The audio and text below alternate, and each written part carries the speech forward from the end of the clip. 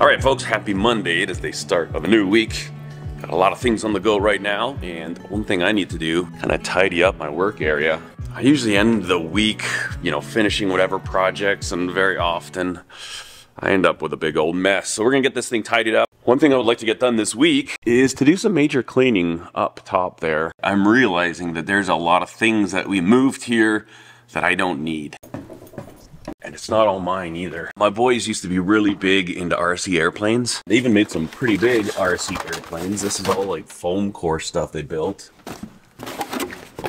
Here's an actual one they bought. A whole bunch more airplanes they built. And since we moved here, they haven't even touched them. Also, I need to organize camping gear, fishing gear. It's not organized. Look at this whole thing. This is terrible. This is me standing up. It's kind of low ceilings up here. So this actually isn't really like a good usable workspace, but that doesn't mean I want it to be just some junk pile, throw everything, I don't even know where the stuff is up here.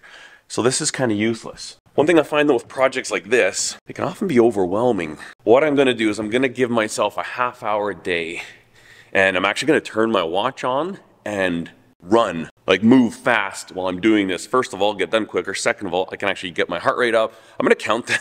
I'm gonna count that as exercise, because why not? And then once we've got that done, I still have a bunch of tools in here that I need to go through and organize. There's a bunch of stuff under all of these tools that I don't use all the time. I feel like I'm in this limbo.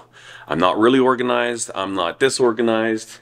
And I think now we're at the point where we can start putting little finishing touches on just to really make this space much, much more efficient. One thing I've never shown on this channel before, this is a project bike I'm working on, the old XJ650. I'm debating about this gas tank. Cut the frame off of this, and I was gonna do like this setup, but I'm actually thinking about going a little bit crazier, possibly cutting this whole thing off right here and going with a monoshock.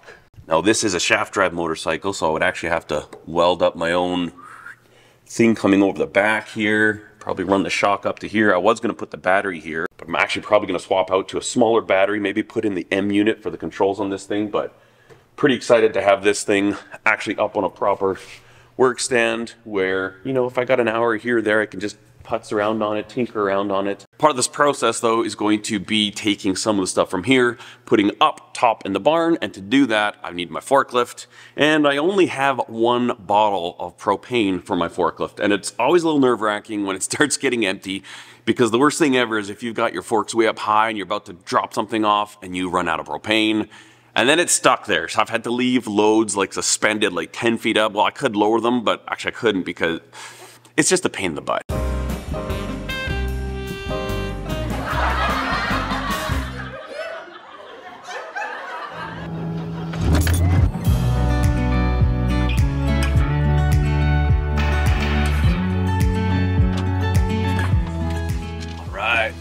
To make a little bit of a pit stop.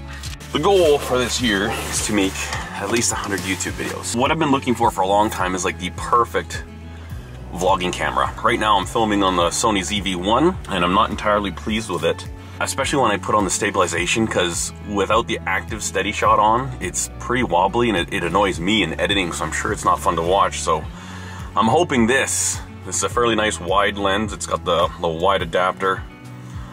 And I'm hoping this could be my quick little pocket camera just for daily vlogs and stuff like that. We'll see. Thank you very much.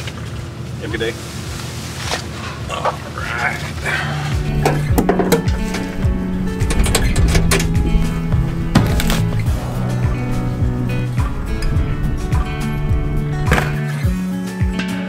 Feel a lot better about having a brand new propane tank at the ready. You can see this one's almost, it's between half and empty. And so around that time, it's always kind of like, yeesh. Want to get caught without propane. Feels good. One thing done. Let's check this thing out. Got the main unit itself. This is slick as a whistle. Oh my goodness. All these things. This is something I'm interested in. This here is a wide angle lens. Just snaps right on like this. Cool. So this thing is like staring right at my face. If I move over here, it moves over. If I move this way, Seems kind of creepy. It's just following me around. One thing that's kind of interesting is I got the Creator Kit, and so that comes with this little lavalier mic. Hopefully the audio should be pretty good. And it's a super windy day today, so I thought this would be a great time to test this out. All right, we are fully in the wind now, and I'm not sure if you'll be able to hear it or not. This is a good test for this microphone. Obviously, it's kind of weird having this thing sitting on here, but might be handy. But if this audio is half decent in this wind, then I'm going to be super impressed. And you know, for different outdoor videos and stuff like that, this could be a really handy feature. I'm just curious. Switching into the dark barn. Subject lost. Yes, I see that. Recenter. Okay, face track on. So the tracking isn't flawless on this thing, but I just kind of want to see what this video quality is like. And I'm on 1080. Again, the nice thing is I can just kind of set this down, and it should for the most part follow me. Obviously, if I get farther away, it's gonna have a harder time. But I could come here and say, talk about this snowmobile, and in theory, the face track should keep on me, which is kind of handy. I love the weight of this. Super lightweight camera.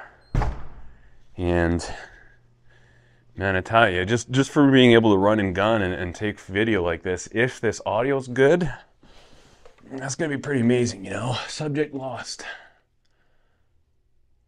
All right, there you go. You got the subject now? Okay. See, this thing's moving around a little bit. And essentially, it's gonna take a time lapse starting at one point, moving around. In the past, I've tried these little GoPro, this is like a little wind-up timer. It's the cheapest way you could get that result. 360 degrees in 1 hour. You can hear it ticking away. But to tell you the truth, these things don't work all that great, and I find I actually had a lot of wobble in the footage, so I think that thing's gonna be fun. The other nice thing about that one is you can set a custom point like up here to finish down there. Kinda, you know, you can control it side to side, up to down, and it's gonna be really fun to have that just meandering in the background. So let's take a look at what that looks like.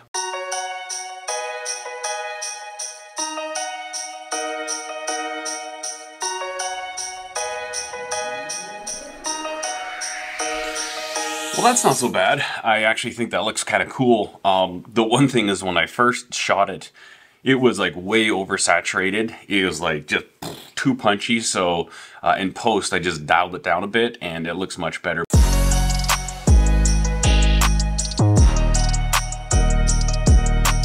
I think that's going to be a really handy feature, especially like for different build projects, just to have a second camera going. You know, if I'm going to be working one space for a while, even a little distance, like from here to here, just a little bit of travel, so the whole thing's still in frame. I just think it's going to be a fun little B-roll kind of addition type of a deal. So stoked about that. The time I enjoyed YouTube the most was when I was doing videos every single day. And you know, a lot of people say vlogging is dead, and it may very well be. But not posting videos is also a form of death on YouTube. So one thing that I know for sure is if I've got something where I'm like every day I'm saying, okay, this is what I'm doing. This is like work. This is my job. And I push for it, I'm way more likely to do it than if I just kind of sit on my laurels and be like, ah, whatever, maybe we'll do a video, maybe we won't, because most often I just don't. So expect more content, a lot more content coming up.